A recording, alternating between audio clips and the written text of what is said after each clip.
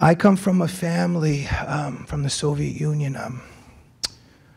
My mom's dad never came back from the war. She spent her life jumping on top of a bed. She was 3, 4 years old. She used to imagine him coming back on the horizon, but he never came back.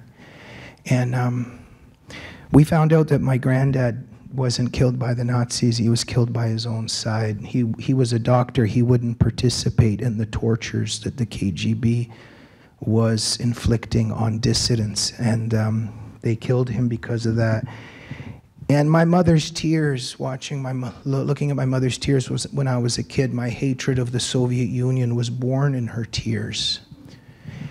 I have an uncle.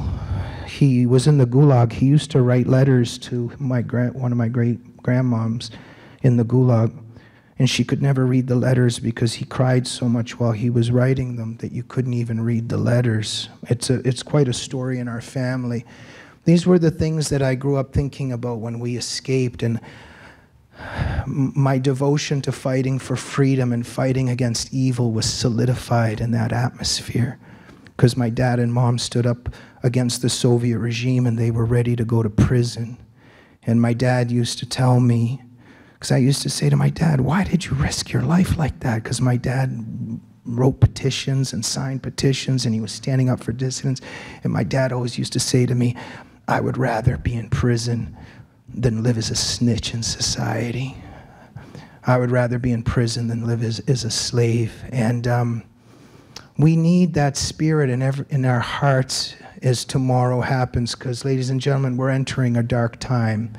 And I just wanted to share 2 moments in time that I live with. Anatoly Sharansky was a prisoner for a very long time in the Soviet Union. I don't know if you remember, he's just a very brave dissident. And when they exchanged him for the other spies on the bridge in Berlin, he zigzagged.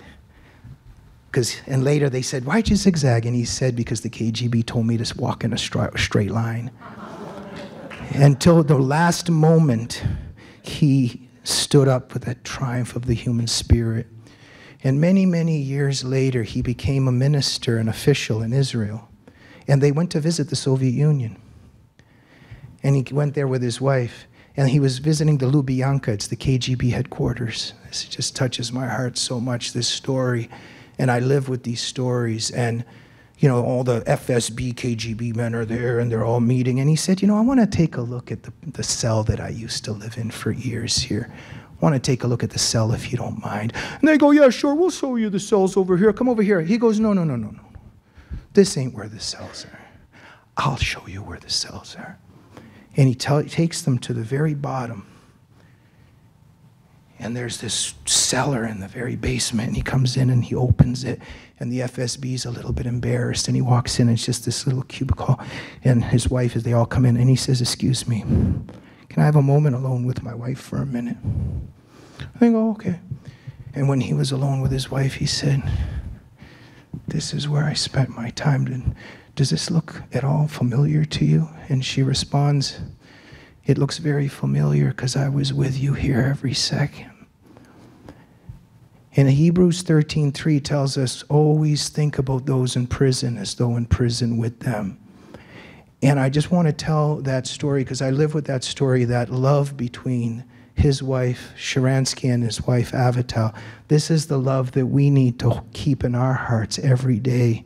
Because while we fight and while we do all the activism and everything that we need to do, that love ultimately, the love of each other conquers evil. And one more, and then I'm going to let everybody go, but it's just very personal to me because these are the stories that I live with. Armando Valladares, Cuban prisoner of conscience, Castro's prisons, 22 years. Just because he was a free thinker, he was a poet. So they throw him into, and his book is called Against All Hope. Just what a book. It's the Cuban version of the Gulag Archipelago. And I read that book as a young kid. My dad gave it to me to read. My dad was always worried that he was introducing me to this literature maybe when I was too young, but I'm very grateful to him for educating me and sharing everything. But I remember I read Against All Hope, and they put him in this cellar. and they were throwing buckets of feces and urine on him, etc. I apologize, but I think he suffered more than us hearing it about it. And after about 30 days, they used to poke him every 2 hours. They wouldn't let him sleep. And when he came out, he had to peel this extra skin off of him, which was all the dirt. And these Castro devils said to him, "We have 2 letters for you.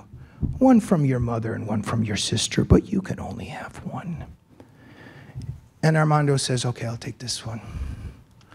And this moves the world for me. He got back in his prison cell, and he took the letter, and he put it under his cot, because he was going to read it on his time. And you see, it gets to a point in life, ladies and gentlemen, where it becomes the battle for something much deeper than what we see. It becomes a battle for something inside of our hearts. This is a battle for the human spirit. And no Castro dictator, no army, no TNT, no Cuban tanks or torturers could reach into Armando's soul and conquer him there.